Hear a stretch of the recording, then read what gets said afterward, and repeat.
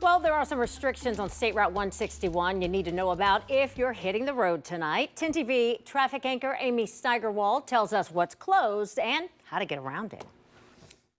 As you're heading out on the northeast side tonight, we do have some road closures that are happening at that 161-270 split. Once again today, I-270 northbound will be restricted from 161 westbound, so you will not be able to get onto those northbound lanes from 161 westbound starting at 9:30 tonight, lasting through 5 a.m. tomorrow. Your detour, just like it was earlier this week, take 270 southbound, flip around at Hamilton Road to get back to those northbound lanes. Also, over there on 161, we're going to watch a ramp closure, Sunbury Road to I-270 northbound, shut down at 8 o'clock, lasting again through 5 a.m. tomorrow. Your detour, you'll have to kind of do a little loop over at Little Turtle Way, back to I-270 northbound. Again, this will be in place come later tonight through early commute tomorrow morning, which we'll be tracking on Wake Up CBus. Back to you.